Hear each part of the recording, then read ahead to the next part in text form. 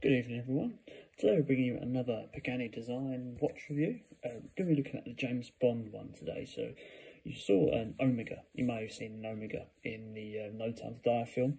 This watch is basically a homage towards that. So yeah, before we actually move on to the actual watch, let's just have a little look at the box and the design. So Pagani design has taken on a bit more of a sort of a unique design here with the just a little magnet inside this lip here, just to hold that lid down nice and shut. But when I initially had this box unboxed, funny enough, I could not for the life of me get the outside cardboard cover off, so I've just left that off. But if you order this watch, you will get a little cardboard cover, but you will need to give it a big pull to actually get that off. So yeah, let's have a look inside at the actual watch.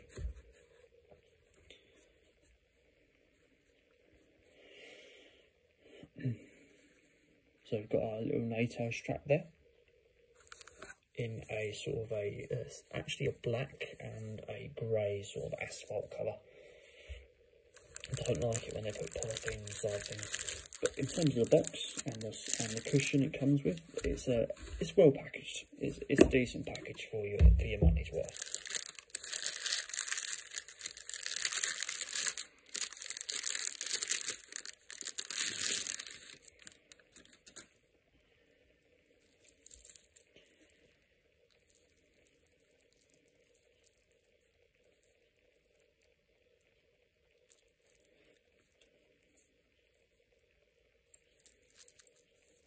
So here we go guys, this is the Pagani Design 007-1667.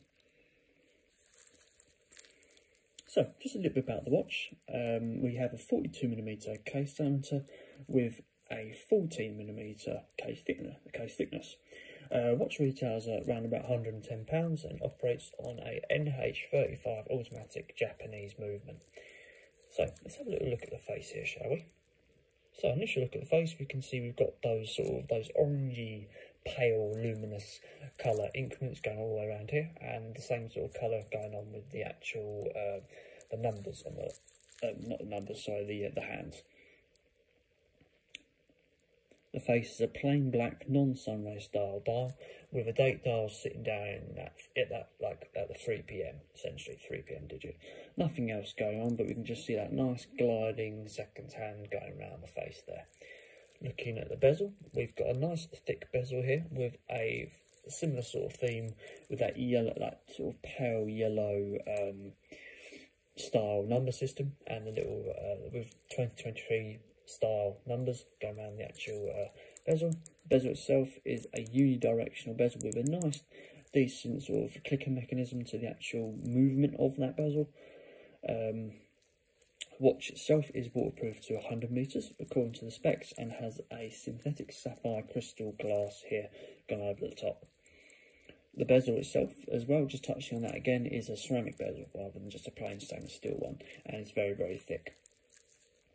Going to the casing, let's get the camera to focus a bit more here.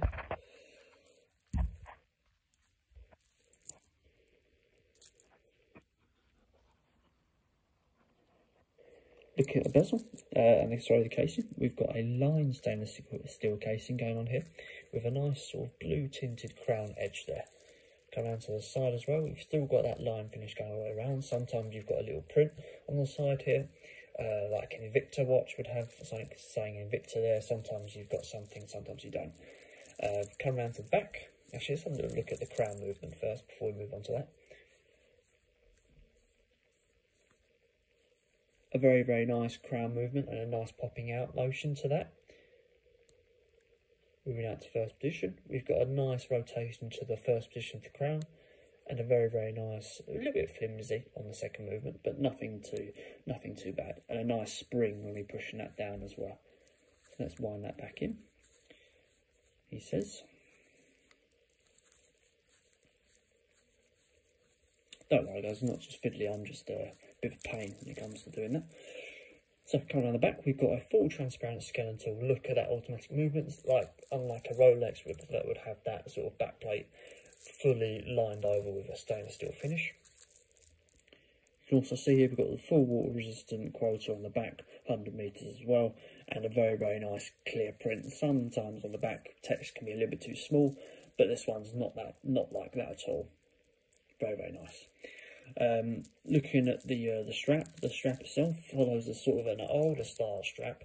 You might have seen this in like the 70s or the 80s with an adjustable clasp that slides down the casing. Sorry, not slides down the casing, slides down the strap. But the strap is a 20mm. 20mm stainless steel mesh, well, not a mesh style, but stainless steel adjusting clasp style band with double-ended pop pins connecting into here with an easy access quick release clip here, so you can just flick that and flick the other side and it will take it out.